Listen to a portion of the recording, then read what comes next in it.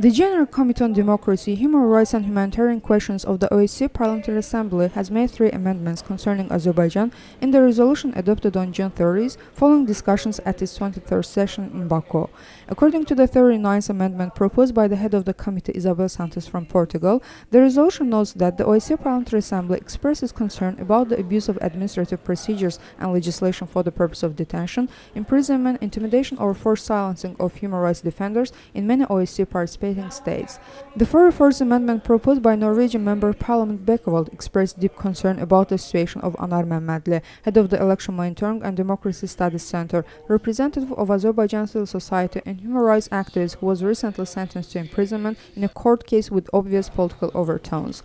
Finally, the 45th amendment proposed by Habsburg Douglas from Sweden urged the government of Azerbaijan to allow the OSCE to open a regional office in Baku. The Azerbaijan parliamentarians expressed protest against these amendments, which nevertheless were adopted by majority vote. OSCE Parliamentary Assembly Committee on Democracy, Human Rights and Humanitarian Questions adopted a resolution on protection of cultural property in OSCE region at its July 1st session in Baku. The document was presented by Azerbaijan Member of Parliament Azay Guliyev. The resolution stresses the importance of preserving the status of monuments and places related to history and culture regardless of their location. The draft resolution was proposed 10 amendments, of which 8 by the head of the Armenian delegation, Artashes Gegamyan. Only 2 of the Gegamyan's amendments were approved. The draft resolution author Guliyev had no objection towards these amendments.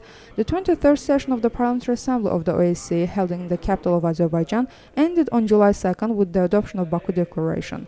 Along with general issues relating to the activities of the OSCE, the declaration focuses on the action of Russia against Ukraine. The declaration also made a separate item with an appeal to the Azerbaijan authorities to release from prison the head of the Election Monitoring and Democracy Studies Center, Anar Mammadli, as well as to create him and other victims of politicized court conditions to continue their advocacy work. The declaration also called upon to restore the status of the OSCE office in Baku, downgraded earlier to project coordinator. On July 2nd, former businessman Hasan Mammadov held a press conference at the Institute for Reporters' Freedom and Safety in connection with the violation of his property rights.